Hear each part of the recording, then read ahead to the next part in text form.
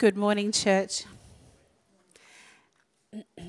I read this meme this week, but I'll share it a little bit later on in my message. But look, just two things I want to do first, if you would allow me a little bit of liberty. I just want to honour two people in the room today. First of all, being my beautiful mother, Val. For those of you who don't know in the front row, this is my mother. I'm absolutely convinced of one thing, that I would not be in the house of God, much less serving him, without the prayers of a faithful woman who, when I was walking my own way, doing my own thing, she prayed and she prayed and she prayed until at the age of 20 I encountered Jesus for myself. And so I honour her this morning just for her faithful prayers. The second person I want to honour in the room this morning is my beautiful firstborn, the one who was the first to call me mum and to open up this incredible journey of motherhood. So I bless you this morning, Caleb. How many firstborns in the room this morning? Loud and proud. How many firstborns? Beautiful. You carry a grace, amen, like no others, because the parents have got the big L plates when we take you home, and we have no idea what we're doing. And all the parents went, amen. How many baby borns in the room this morning? Come on, loud and proud, babies. Who are the baby borns? I too was a baby born, one of three. We carry an incredible grace upon us also, because how many of you know that in your family it took however many attempts until you came along to bring perfection? And I feel the weight of that myself. I know how that is. So to all the baby borns, woohoo!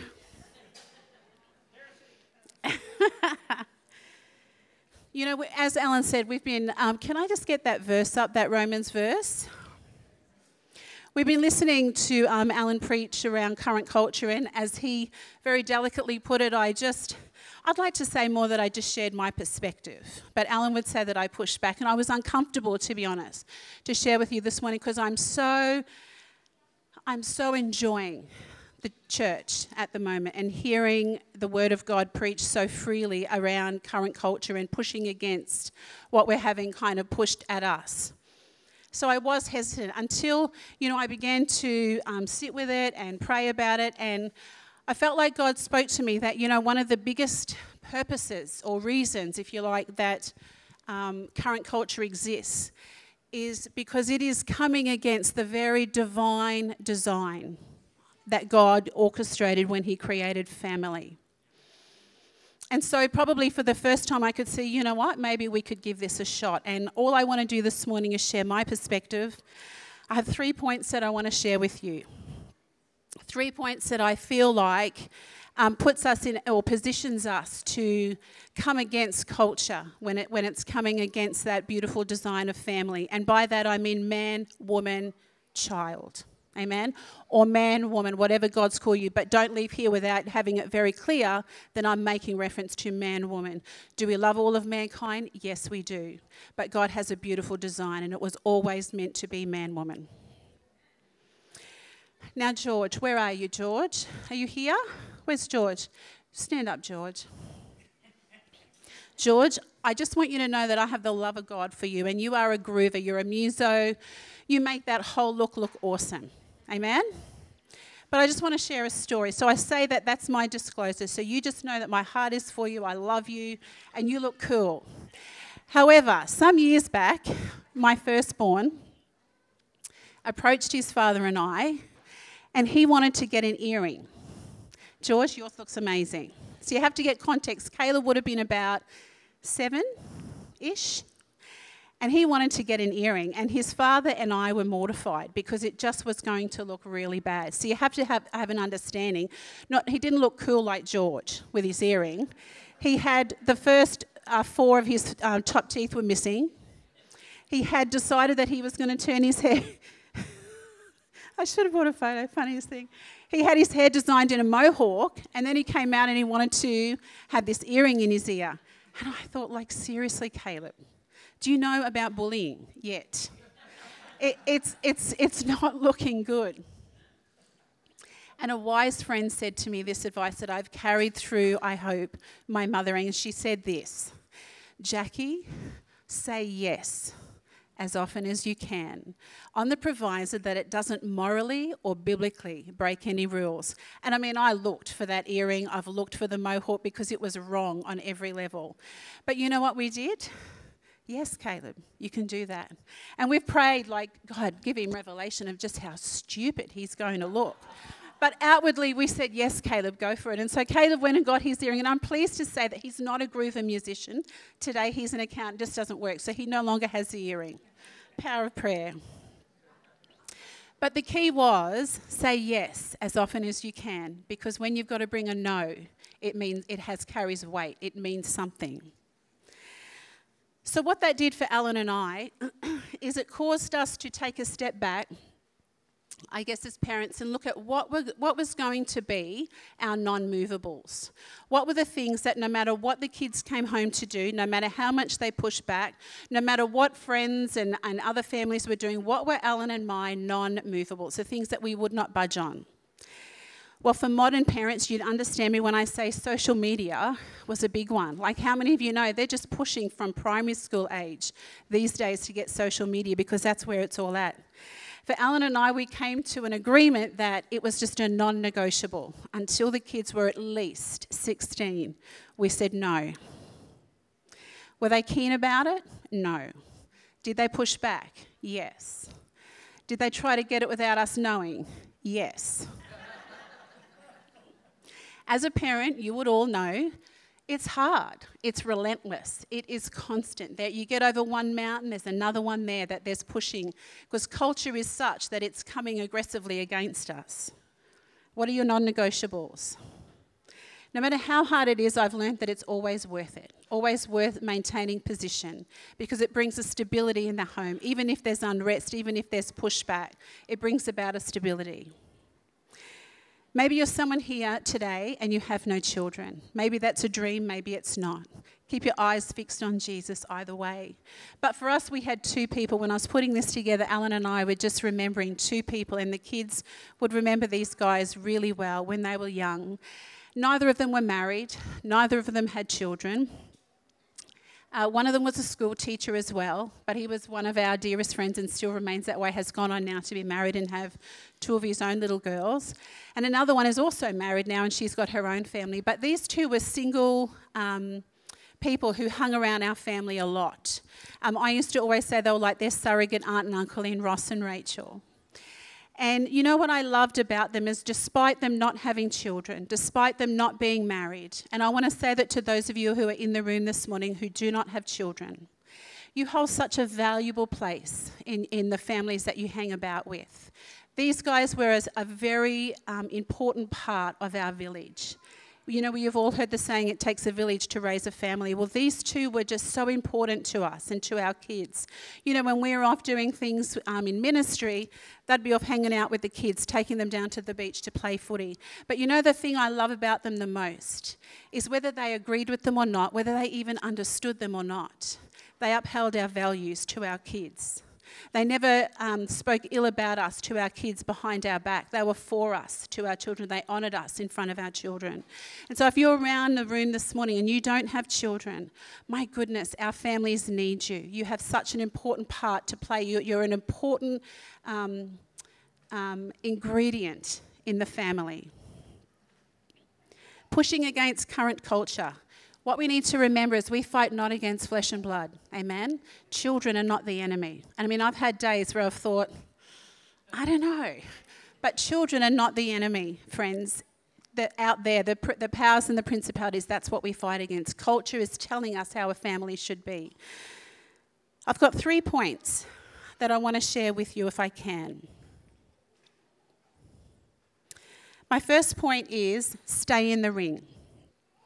What does that mean? Raising a family is a battle. We're in a ring, and it is actually a fight against current culture. One of the first times that I thought of when I was putting this together is when my daughter turned 7. And she'd kind of moved out of that age of little girl clothes, you know, the little frilly, sparkly. And we started to look in shops for that age between 7 and 14. And, we only had one girl, and so it was all new to me. I was used to shopping with the boys, and so this was a whole new experience to me. And I was astounded at first at how culture, at the wee age of 7, was telling us what our little girls should look like. If I can say this, and if you can hear my heart, men in the room, this is not a time for you to sit on the sideline and let your wife sort it out.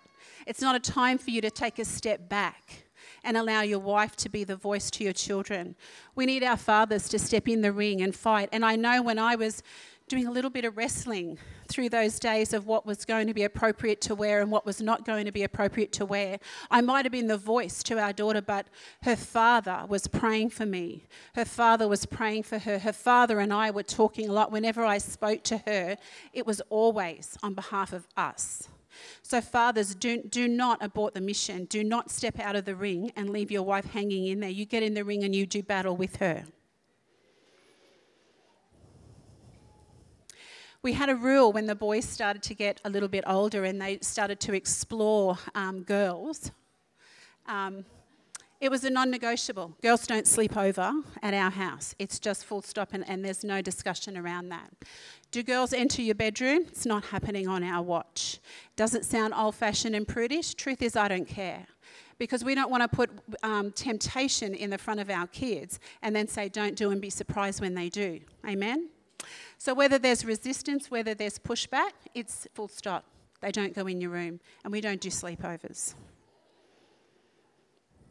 Parties and drinking. You know, one thing I know, when our kids got to around the age of years 9 and 10, there's a real culture, amen, of parties, and it's the whole pressure of did your child get an invite? Did your child not get an invite? How does that make them feel? And there's a whole gamut of issues that are tackled within the family unit when that happens. And I've watched some of my kids be the only one that was not invited.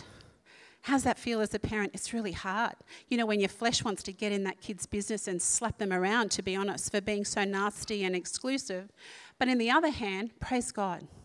Praise God. Your prayers are working. Who out of the older generation has not done something stupid? None of you? You holy bunch of people. Who out of the older generation has not done something stupid in your younger years? Anyone? I know you have, Paul. Anyone? Oh, I know you have. Yeah? We had a situation some years ago where Alan and I had gone away to a church conference, and it was 3 days long. And one of our boys was around 17, so last year of high school. And so for some of them, they were all turning 18, and so there's that tension, you know, where they're not quite out in the world, but they're turning 18, and so all those temptations are screaming out for them. And we'd been away, and we left this one instruction to this particular child, and we said, you can have 4 people who wanted to watch the State of Origin. 4 people. Name them, which he did. And we said, you can have 4 people come and watch the State of Origin, and then they need to go home straight away. And so off we went to our conference. Happy days. On the last night of the conference, we'd been to worship. We had a lovely time. Alan had gone and bought a bottle of wine, and he poured me a glass of wine, and I thought, well, this is lovely. Just Huey and Dewey, and, you know, we're going to have a little bottle of wine. We're going to have a little romantic night. And he said to me, I just need to have a chat to you before we go home. Now, we have this rule in our house, and I don't know what you're like, and, you know, each of us have our own personality, but we have this unspoken rule in our family that if what you're about to tell mum may provoke a reaction, go and tell dad first and let dad be the one to break the news to mum. So Kirchie pours me this bottle of wine. I should have had a bottle of wine, but it was a glass of wine. And he says, I just need to tell you that when we go home tomorrow, this child A has had a little situation. And the 4 people that he had invited over to watch the State of Origin, one of them had really lovingly put it up on Facebook. And so, you know those families where you watch on a current affair and the house is trashed and they go home, and that was my life. I sat there listening to Alan, and I could feel the rage. I'm telling you, come from the depths of my feet, working up in my body. It was one of those things that you are better off to let Dad tell Mum, because Mum is going to have feelings about that. And so when I walked into the house the next day, and the child number A says, Mum, I promise we've cleaned it up. And I'm looking around as I literally peel my feet off the sticky floor from the residue of the night before, when I saw screen doors pulled off its hinges. Amen. I was at a current affair family, and I thought, just breathe. What would Jesus do? I actually didn't think that at all. I was like, Jesus, for this kid's life, you better do something really quick. So here's what I said to him. I want names, I want addresses, and then Dad and I are going to deal with it. But here's how it's going to roll. We're not going to just forget that this happened. And look, there was grace. To be fair, there was grace. He had not been part of putting it on social media, but this is culture, people. This is what we're raising our kids around. People do not have respect for others and their belongings, let me tell you.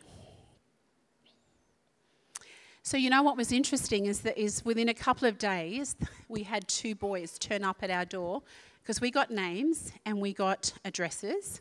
But this particular kid's really good friends came around in tears, sat Kurtchi down, apologised, asked for forgiveness, and made it right. And my lesson in that I took away is, it's not just about our kids. We have an obligation. These 2 kids have been around our family for years. They've grown up with our kids. They've been in our home. They've been around our home. They know what our beliefs are. They know what our values are. And when they came to us, it was so beautiful because they had observed our values. And while they may not share our values, there was respect for our values enough to come and make it right. And so it is so important for us as families to push back against culture. Don't assume that people are not watching, that your kids' friends are watching.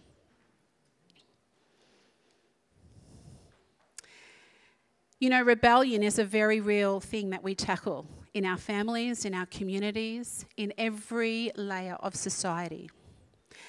But you know what? We're called not to compromise. We're called not to give into it because you feel it's not working, or you're not getting the results that you think, or perhaps your families are not living the way that you'd hoped and prayed they would. You know what? Don't give up. Don't despair. My mother continued to pray, even when in the natural it didn't look like it was working. Parenting is a long journey. It's not a sprint, it's a marathon. I don't want to offend anyone this morning, but here's what I just believe. Prioritise church. I'm saddened when I see so many families who do not prioritise church, that it's not a non-negotiable for you. I guess reasons being that that's where relationships are formed with people of like mind. That's where you glean your support from. Corporate worship, we model this to our kids, that this is important. Hearing the teaching of the Word of God. There will be a day where they won't be allowed to hear it in schools and other areas. It's important to establish a lifestyle. Prioritise church. Many a day on a Sunday when our kids were little, it would just be a job. And I just have such respect for you young families up the back. It's a job to get out the door on time. I know it is. And I know every Sunday morning it all breaks out. The kid, everything that could does. Amen? I completely remember those days. But I promise you, as you sow into those kids, you will reap a harvest for that. Don't give up. Prioritise church. If we don't model these things to our kids, how is it that we can be surprised then when they get to the age of 14, 15 and they don't want to come to church anymore? Alan has often made a reference, what will church look like for the little ones down there if we compromise on culture now? It's the same prioritising church. There'll be a day where it just won't be normal for kids to come to church. Alan often says up the front here, but even in our home, he often says, if we allow ourselves to get off course by 1 degree, what that can look like to our faith. Well, I guess I want to throw it out this morning. What can that look like to our families if we get off course 1 degree and we stop prioritising these things, what it means to serve in the house of God?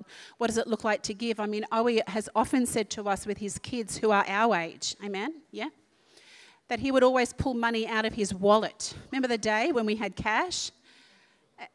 But he would do that by way of modelling to his children how important it was to give into the house of God. Prioritise church. You know, our kids might not have liked it when they were young, but it wasn't an option. It was not a conversation. We are all going to church as a family. The battle that we're in is our culture versus our conviction. So stay in the ring. Families, parents, stay in the ring. Mothers, stay in the ring. Fathers, stay in the ring, even when there's pushback. And there will be. If you haven't had it yet, it's coming. Stay in the ring. You know, some years ago, Jordan, our youngest boy, was at school, and he had bullied a child. And we got, I had a well-worn track into the principal's office, don't worry. I work at a school now, and it's actually really lovely to not be that parent. I look at those dear ones coming in and think, I hear you, I've been there. I have a well-worn track to the principal's office. So on the one in many occasions that we got called into the office of the principal, Jordan had this little situation with one of the kids at school, and the school policy was that bullying obviously was a no-no, and there were certain levels, and some of it required suspension, and some of it was expulsion, and then some of it was detention, and so on. Anyway, we had this meeting, and there was some more investigating to be done, and so I get this call, but Alan and I kind of could feel the gist of where it should be heading. And I got this call from the principal at the time, and he said, Jackie, we've been talking about what Jordan did at the school, and we really feel like we've got to be very mindful of his mental health and the welfare, and so we really want to come around that. I could feel myself getting cranky. And so, you know what, I thought, I'm just going to cut it off there, if you don't mind. And I tried to be as loving as I possibly could. And I said, if you don't mind, I'm just going to stop you right there. Here's the deal. Your policy says bullying is not an option. Therefore, here's what's going to happen. His father and I have already signed him up to a caravan park in the local area. So he's not going home for 3 days, parents, sitting on the bed playing Xbox. He's going to go out and do hard labour. And so here's what's going to happen. You're going to suspend him. You're going to send him home to us. And he's going to do 3 days of hard work out in the yard at a caravan park. Because you know what? If they don't feel the weight of the consequence, then they don't learn the lesson. Bullying is unacceptable. And parents, you know what? Sometimes you've just got to let your kids feel the weight of consequence, that when they've done something wrong, they need to own it, wear it, and then walk out the consequence. Which leads me into my next point. We as parents are not called to be their best friend.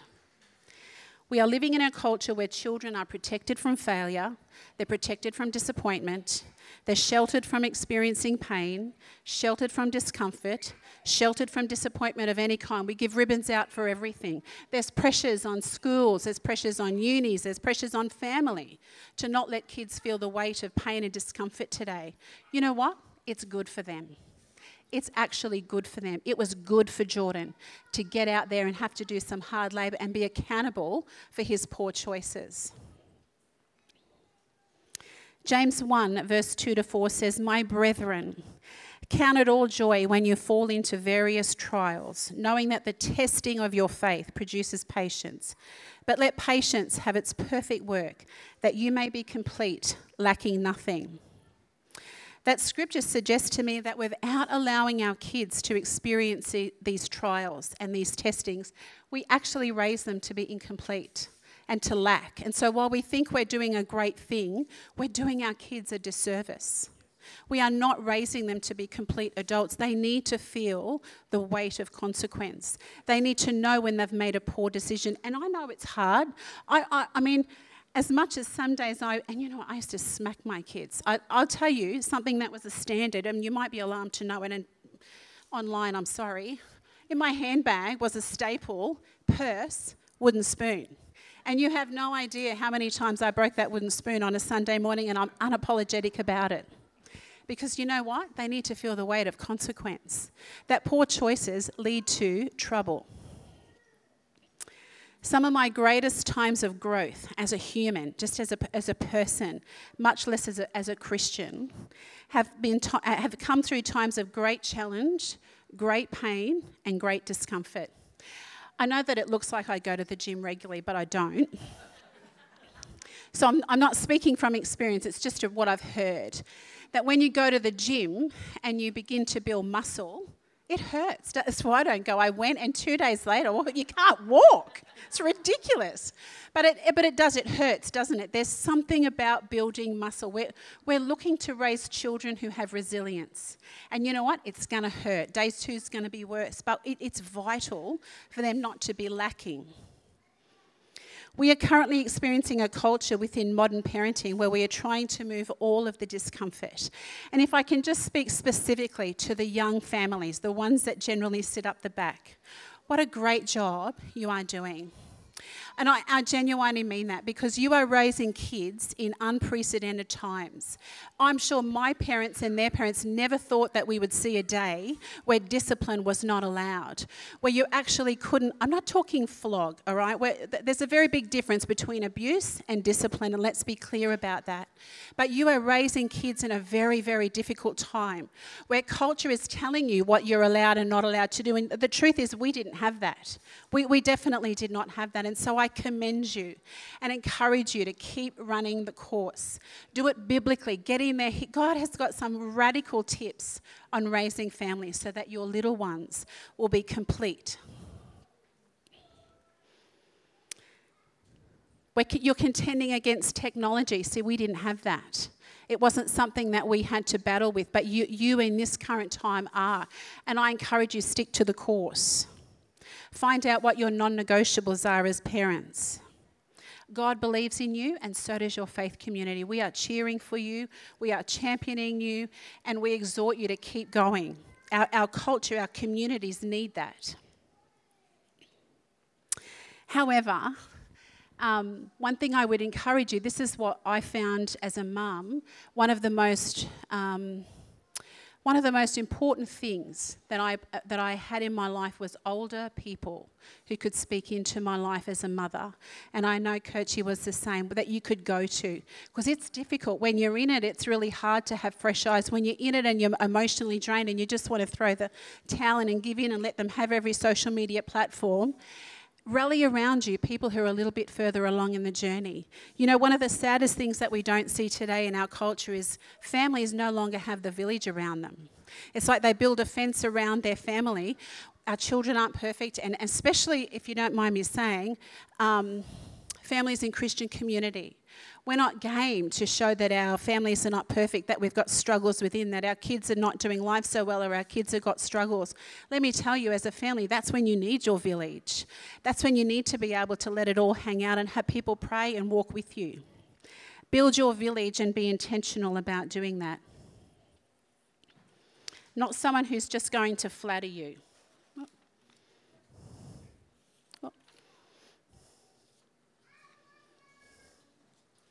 Here's my little last one.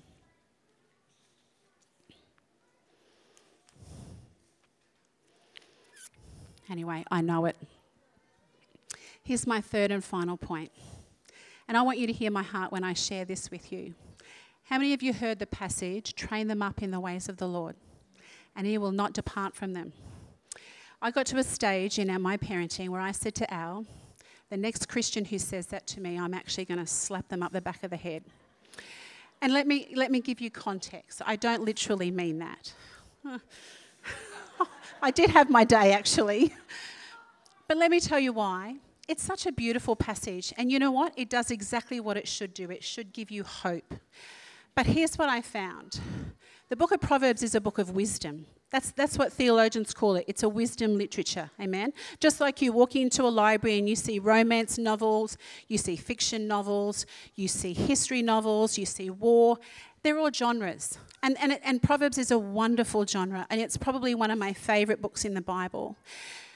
But what I notice is that scripture allows you as parents to become really complacent, because we just assume if we read the Bible to them, if we pray for them, if we go to church, if we do all of those things, they'll be fine because they will not depart from it. Let me tell you, that's a myth.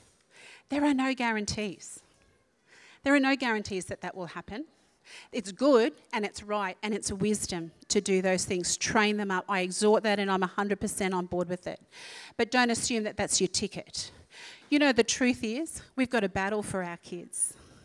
We've got a battle for the next generation. It's actually not about us. And in some ways it's not even about, I truly do sit and pray about my grandchildren. What will culture look like when my children have their children? And so we literally have a responsibility to not just assume that it'll all work out, but to actually get in and pray. You know, I've had some of my strongest discussions regarding my children with my Heavenly Father alone. And it's never actually breached with my kids. I've never had those conversations with them. But I've had those conversations in prayer when I've gone into my own little room with my Heavenly Father and I've poured out my heart. I've told him how I feel or whatever's going on. But prayer, to me, prayer is the bottom line. Train them up in the ways of the Lord. Yes, you should do that. That's a very good idea. But don't stop there. You do battle in prayer, parents, mothers, fathers, aunties, uncles, cousins, nieces, nephews, whatever you are in the room today, you do battle in prayer. That's the only guarantee. And there's a beautiful scripture. Can I have those scriptures up on the James and Peter?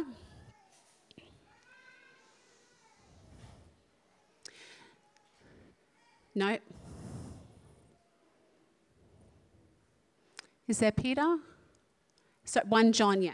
1 Peter 3:12, for the eyes of the Lord are on the righteous, and his ears are open to their prayers. But the face of the Lord is against those who do evil. God hears your prayers. Amen. 1 John. Now, this is the confidence that we have in him. This is what you can take to the bank. Train them up in the ways of the Lord, it's wisdom. But this is what you can take to the bank. That if we ask anything according to his will, anything that is in alignment with the word of God, he hears you. He hears you and he begins to act. Isn't that beautiful? Your Heavenly Father hears you so long as it aligns itself with the word of God. You know what? Was I a good mother? Truth is, I don't know. Did I do the best that I could with the knowledge that I had at the time? Yes. I think you can do the right thing with the wrong motivation. But you can also mess it up with the right motivation, and God can cover that. The truth is, we're all a work in progress. As 28 years ago when I became a mum, oh dear Jesus, poor Caleb. I truly mean thank God for the grace of a firstborn, because I'm a different person today than what I was 28 years ago. So throughout the years of my mothering, I've done the best that I could with the knowledge that I have. But here's my number one tip. Many a night, and my children would say yes to this, when they were tucked up in bed and the house fell quiet, that it allowed the beautiful voice of the Holy Spirit to say, you responded harshly to that, Jackie. You misread that situation, Jackie. He was not telling you the truth with that, Jackie, and so you've disciplined him, but it should have been him. And you've got a choice in that moment as a parent. Oh, they'll be right. They'll wake up tomorrow and we'll start all again. Or you can go into their room, wake them gently. I'm so sorry. I made a mistake. I spoke harshly. I didn't represent Jesus the best that I could to you right now. Because the thing is, I don't want them to go to bed with that in their heart where I've wounded them. You know, we have a responsibility to be the best representation of Jesus we can be. Perfect? No, because we're all works in progress. But it's so important for us to humble ourselves when we've muffed it. And if there's one thing that I had to do consistently throughout my kids, and I still do, to be honest, I still make mistakes, I still read things wrong, I still respond inappropriately. But I felt it important that when my kids were little was to go in, if they're asleep, wake them up. Better that you humble themselves and be honest than let them sleep with unrest in their heart. Amen? Let's pray. Stay in the ring. You are not called to be their best friend. And prayer. Prayer is your only guarantee.